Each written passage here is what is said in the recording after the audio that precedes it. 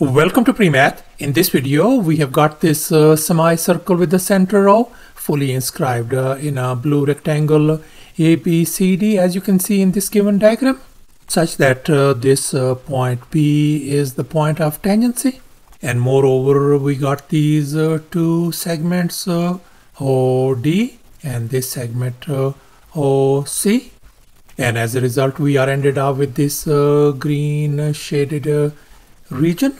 And furthermore, the area of this blue rectangle has been given to us as 288 square units. And now our task is to calculate the area of this green shaded region. Please don't forget to give a thumbs up and subscribe. And please keep in mind that this figure may not be 100% true to the scale. Let's go ahead and get started. And here's our very first step. We can see that this AO is the radius of this semicircle, and likewise this OB is the semicircle radius as well. If I label this as lowercase r, then this radius is going to be lowercase r as well. And in this next step, I have connected this center O with this point of tangency P. And now let's make an observation. We can see that this OP is the radius of this semicircle as well. So I'm going to label this one as lowercase r. And now we can see that this OP is same as AD in the length. If this is our length lowercase r, then this AD length has got to be lowercase r radius as well. And likewise, this OP length is going to be equal to this BC length as well.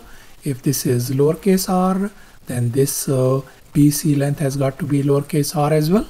And furthermore, bear in mind that these two angles are our 90-degree angles, since we are dealing with this blue rectangle ABCD. And let's make an observation. We can see that this whole side AB of this blue rectangle is going to be r plus r is going to make it 2 times r. And now let's recall the area of a rectangle formula. Area is always equal to length times the width of the rectangle. And in our case, the dimensions of this blue rectangle are lowercase r and 2 times r. And moreover, the blue rectangle area has been given to us as 288. So therefore, we are going to fill in the blanks in this formula. Our rectangle area has been given to us as 288 equals to our length is 2 times r times our width is lowercase r. And now let's simplify. We can write down 288 equals to 2 times r square.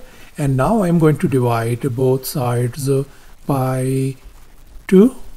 And here we can see 2 and 2 is gone. So therefore, r square value turns out to be 144. And now I'm going to undo this square by taking the square root on both sides. So therefore, our radius lowercase r value turns out to be positive 12 units. So therefore, the radius of this semicircle turns out to be 12. And now let's focus on this right triangle DAO. And we can see that this is our isosceles triangle, since this side length equal to this side length of that triangle. And since this is an isosceles triangle, so therefore this angle has got to be 45 degrees. And likewise, this angle is going to be 45 degrees as well. And moreover, now we are going to focus on this other right triangle CBO. And we can see that this triangle is an isosceles triangle as well, since this side length equals to this side length. So therefore, we conclude that this angle has got to be 45 degrees. And this angle has got to be 45 degrees in this isosceles triangle. And now let's make an observation. We can see that this whole straight angle is 180 degrees. We know this angle is 45 degrees and this angle is 45 degrees as well. So therefore we conclude that this angle is going to be our 90-degree angle. So therefore we conclude that the green shaded area is going to be equal to the area of this green quarter circle, as you can see in this given equation. So therefore now our task is to calculate the area of this quarter circle.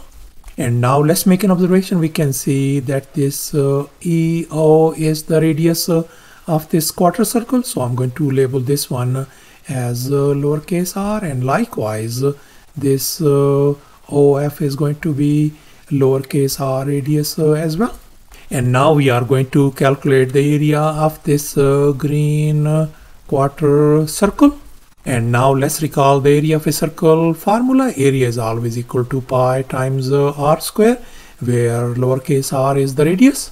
Since we are dealing with the quarter circle, so the quarter circle area is going to become pi times r square, and we are going to divide this one by 4.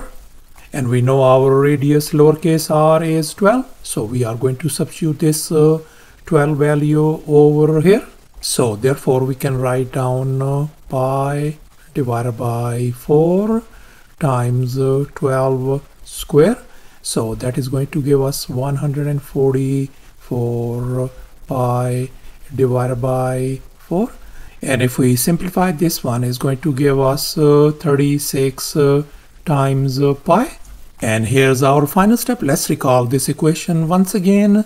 The green shaded area is going to be equal to the green quarter circle area, and we already figured out our green quarter circle area is 36 times pi. So therefore the green shaded area is going to become, we are going to substitute that value over here, so that is going to be 36 times pi square units, the area of this green shaded region. So therefore the area of this green shaded region turns out to be 36 times pi square units, and that is going to be approximately equal to 113.1 square units as well. So therefore the area of this green shaded region is going to be 36 times pi square units, and that's our final answer. Thanks for watching, and please don't forget to subscribe to my channel for more exciting videos. Bye.